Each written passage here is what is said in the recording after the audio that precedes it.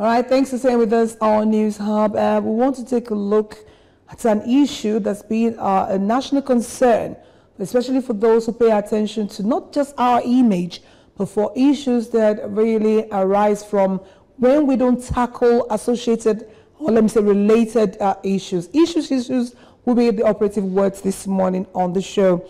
Okay, we want to discuss how the agenda for the Efcc chair should be. What it should be like, what it should contain as a people. Yes, he has a mandate that he must really follow through and pull off.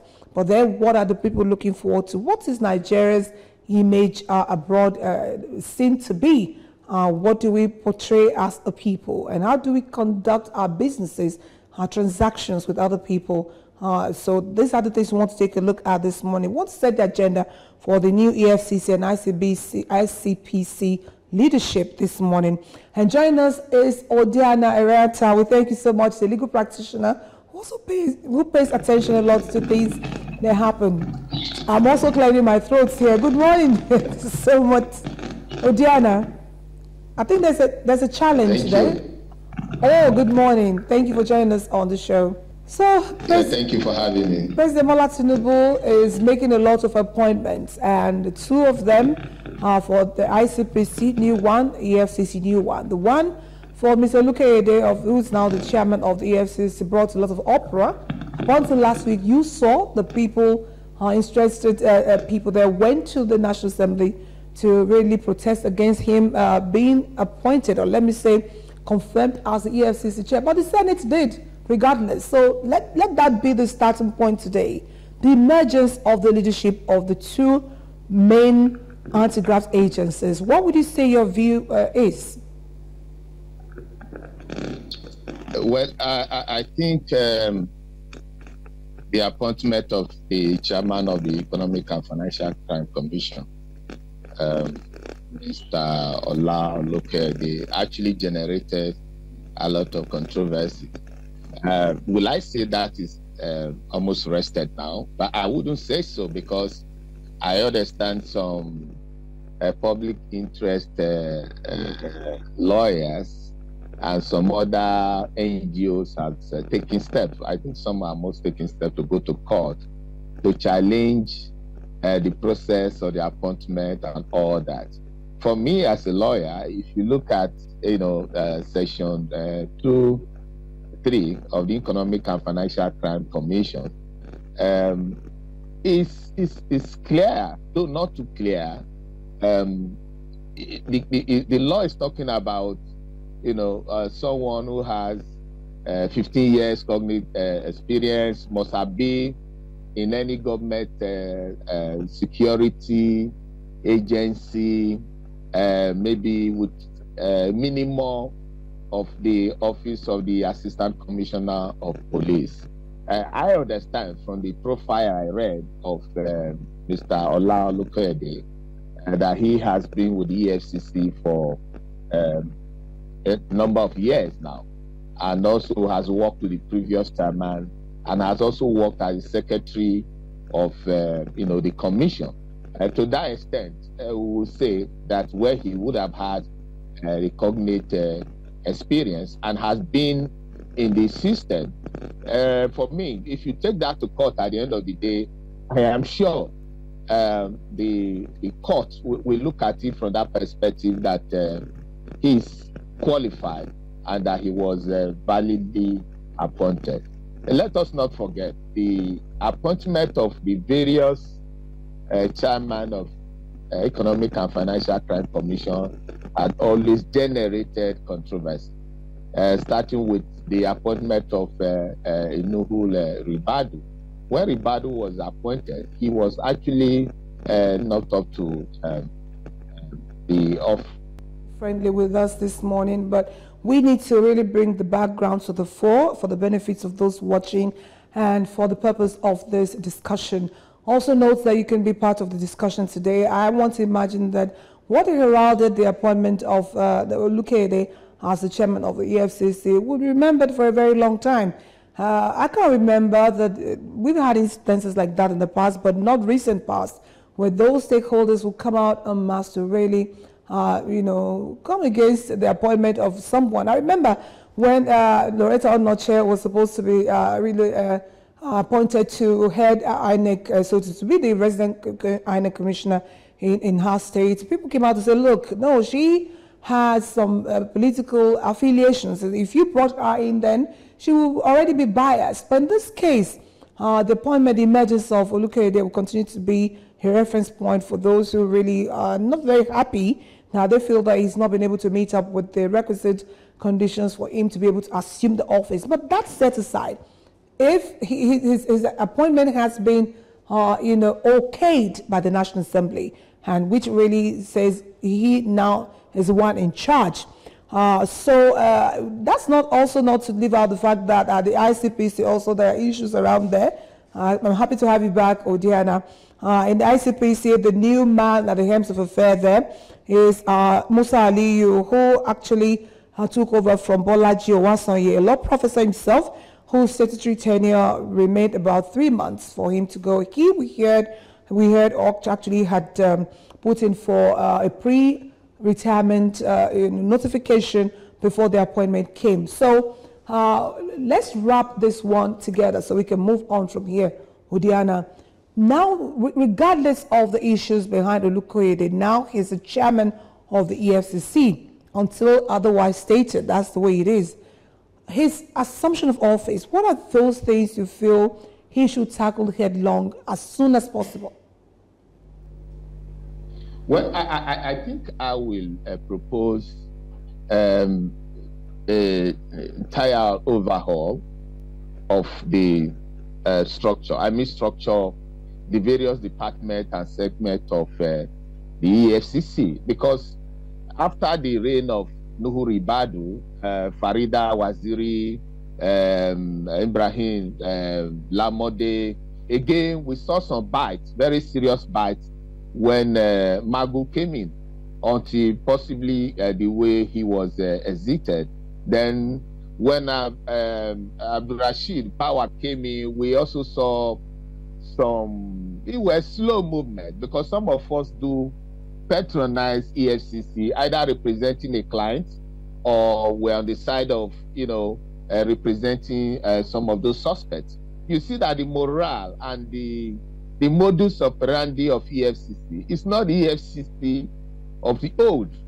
Agree, some of us do not agree there should be high-handedness on the part of EFCC. We very much believe that the rule of law must be observed at all times. But you then discover that a very close interface with the EFCC of today, you agree with me, is not like the EFCC of yesterday.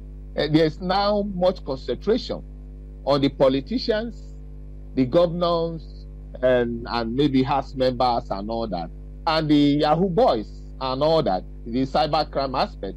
For me, that is good. That is good, because those who are into cybercrime, fraud and all that kind of stuff have actually given us a very terrible image, in addition to our public office holders. But I want a situation where, first, the morale of the workers need to be rejigged in a way that when you get to EFCC, you now know that, okay, you now mean a team of people that are ready to work. You see a situation today, if you submit a petition at EFCC, well, they will tell you within the 30 days, whatever, to get an approval. When you are lucky to get an approval, you are now beginning to see an EFCC that will ask you to go and bring the phone number of the suspect, go and locate the house of the suspect, go and look at the time that the suspect will be around. That was not the EFCC of the old. Once a petition is approved by the EFCC, you know that your anxieties is almost 100% solved, because they will go headlong. They'll go to the internet, they'll go through the bank, they'll go through any other means to ensure that they go entire information about that suspect, and they will move in. But today, it is no longer that way. I believe the new EFCC chairman should do more, first, with the staff and the morale of the staff. Then secondly, we must not focus entirely on the politicians alone. Where are the public servants that aid the politicians? From the local government to the state to the federal level. I think those are the areas I believe the new FCC chairman should, get involved in and ensure the new FCC chairman must ensure that he separates himself from the politics of the country. Yeah, don't get involved in the politics of the country. I am sure at the end of the day, we'll be able to meet the desired goal that is expected of a brand new EFCC. All right. The number will be on the screen. The reason for this is we'd like to get Nigeria's views on how they intend to see the main anti-corruption agencies work. During the administration of former President Muhammadu Buhari, there were a lot of expectations based on the fact that he joined campaign, did make anti-corruption fights one of the tripod on which his administration would rest. But this administration really talks about economy and all of that, but some would argue it's not really coming out to talk about how it intends to fight graft. So the mandates openly stated by the EFCC Act as well as Icpc Act, but the expectations of Nigerians within and outside the country. So here's my question at this point, Odiana. When you look around us, the CPI, the Corruption Performance Index across the Federation, puts Nigeria not at #1 now. Some other countries are finding their ways up there. It's not for us to start to jubilate because we shouldn't even be on that list at all. But what are you seeing? Are there ways, aside from what you mentioned earlier on, that you expect that the new leadership of the anti-graft agencies should work that will first not only bring the workforce together and be in line with what they want to do, but also see the people to really trust in the processes that will lead to ridding the country of corruption? I have mentioned that a while ago that the chairman of EFCC and that of the Icpc must distance themselves from the politics of the day, because what has made the previous regime at the EFCC a bit comatose or was perceived as a tool by those who were in government to witch hunt other people was the involvement in the politics of the day. Once you start getting involved, that confidence is no longer there. People will not have confidence in your operations. There shouldn't be any form of sacred cow. So myself as a lawyer, I keep on wondering, is there any other way we can devise a means of appointing the EFCC chairman and that of the Icpc? Because, Nigerians will always say, he who pays the piper determines the tone. We saw the Buhari's administration that came up with the whole high hope for fighting corruption. To some extent, we saw some major arrests. We also discovered that most of those perpetrators, none was actually convicted, even when, there was also this attitude that once you join the ruling party, your sins are forgiven. So the presidency, the federal government must allow the appointees or the new sheriffs at the EFCC and the Icpc to do their work. So a situation where there are always some political undercurrent, that will not, serve well for the image of the anti-corruption agencies. You also discover that majority of those who were indicted, previously by the previous administration, I would say it, at the EFCC and Icpc, most of them are in government, and so many of their cases had not been fully determined.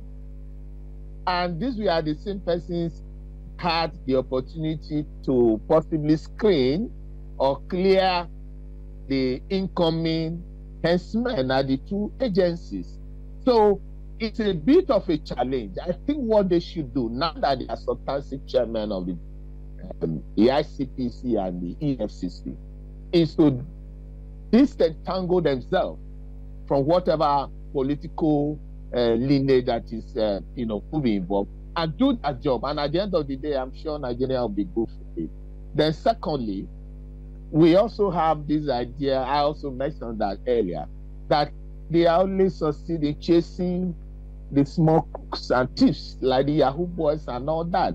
And we also saw of recent, mostly on the part of the Efcc, unlawfully, even sometimes with a valid search warrant, sometimes without providing a valid search warrant, invading the house of suspects. I think we should look at the whole of that, so that at the end of the day, you should have confidence at the Economic and Financial Commission and the Icpc. Odiana, for those who are wondering, some have been arguing that, look, we don't need multiple agencies to deal with certain national, issues. For instance, they've been calling for the harmonization of the Icpc and the Efcc to just be one agency of government that can do all that we have to do. As we speak, the Icpc targets at public officers, while the Efcc has a wider dragnet to really tackle corruption in the country. But when we take a look at the Transparency International reports, the CPI index for the year 2022, Nigeria scored 24 out of the 100 points available, and actually was ranked 150th. It was that position that we held at up until now, that we are other people. But here's my question, Diana. The public sector is said to be most culpable of perpetrating corruption in Nigeria. Leave individuals that will deal with in just a moment.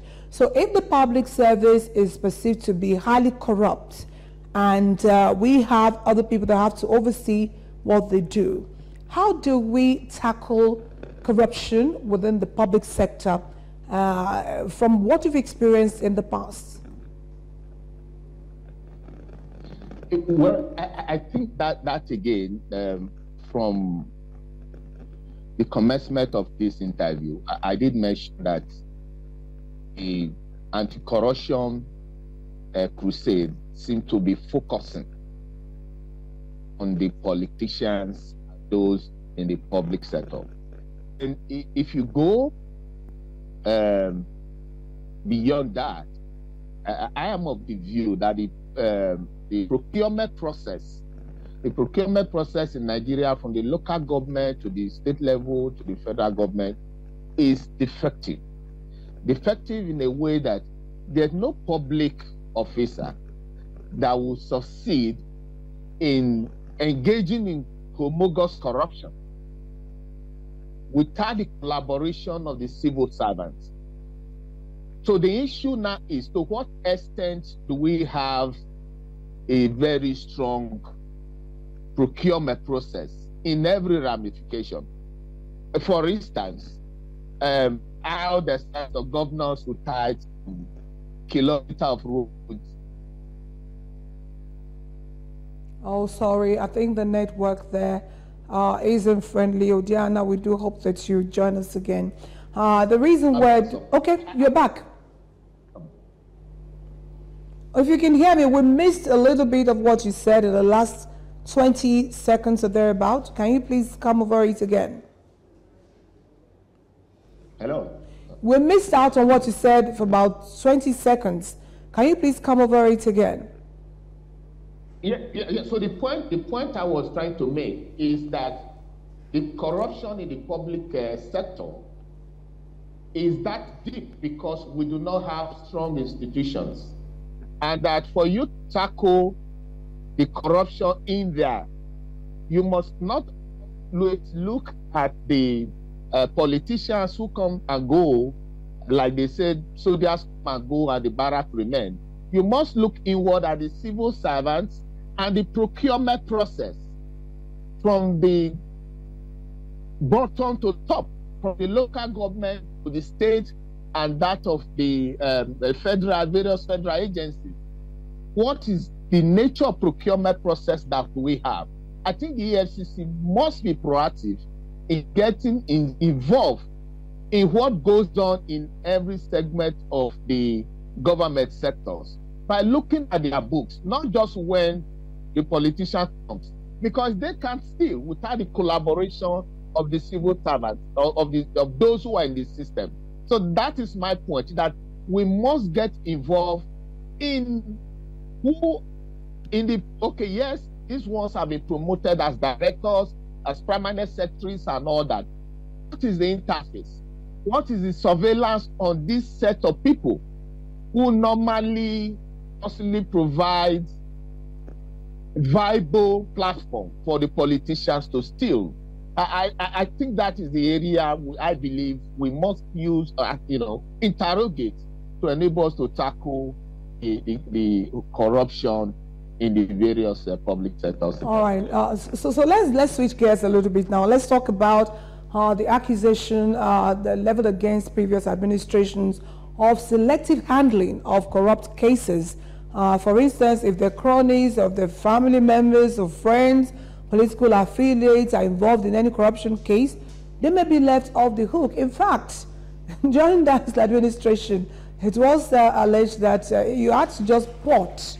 That means you had to then you had to defect to a particular political party for your sins to be washed and be as white as snow. Is this a form of worry to you at this point in time as well? Well, I think it's a very dangerous trend. One, I will start from the most recent. It might be the rich, it may not be. You heard that Senator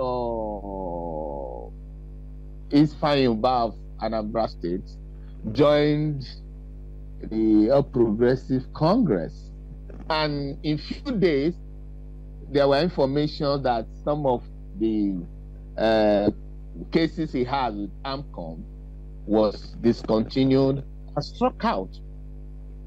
There's also this impression that, once you join the ruling party, your sins are forgiven. And this started with with the previous regime. I don't want to, pin it down on the Buhari's regime. It happened before the President Buhari's regime, but it was more profound when President Buhari was in power. There was this strong impression that the former Attorney General, whether right or wrong, had serious influence over those who were in charge of the anti-corruption fight in Nigeria. And as such, there were a lot of, undercurrents that possibly leads to compromise of some very obvious cases that would have led to conviction. I think the President of the Federal Republic of Nigeria and those around him must put up a posture that will not, make Nigeria believe that it is business as usual. Once someone is facing a corruption case, we must. Okay, you have to land on that. We have to reconnect with you so that we can sound out on this segment of the show. So he's saying that once anyone is found wanting any way or the other. Okay, please go on. Okay, the network is fluctuating actually. Oh, Diana Ariata, we are not getting your voice out again. However, we have to round off within here at this point in time. If you can hear me, let me hear your voice. If you can hear me, we have to go within a minute. Can you hear me, Odiana? I can hear you. All right. We missed out the last few seconds of what you said, but join this with this next question, which we expect for you to deal with within a minute. The conduct of officials of these two agencies will have to carry out the responsibilities, the mandates of the agencies. So what are your expectations? Well, from the last comment I just made, I am saying that the government, they must be careful or have some sense of, must be careful not to be seen doing what the previous government did by possibly allowing political actors to make mess of the anti-corruption fight by asking them to join the ruling party And once that is done, your sins are forgiven, or cases against you are withdrawn. That is on one hand. Then you are saying, if I remember what was the last aspect of your question there? There have been some allegations of corruption, of high-handedness, of maltreatment, of all kinds of allegations against them. In 20 seconds, we have to go. Yeah, yes, I think the two agencies should be mindful on how some of these cases are being handled.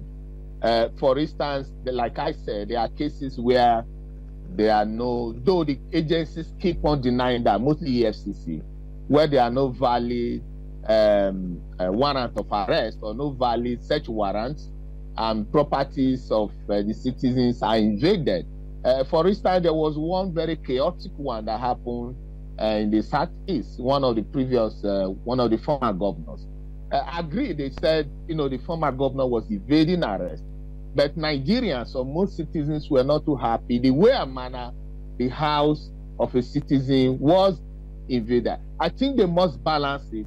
First, we like the AZ to go after those who are corrupt or those who are committed crimes, but they must ensure that the rule of law is followed to the latter. Because at the end of the day, they will also end up trying to hide under the rule of law. Ribadu did it, Mago did it, and Barawa now is seeking for the protection of the rule of law and asking the government to play by the rule of law. Okay, so we must not forget.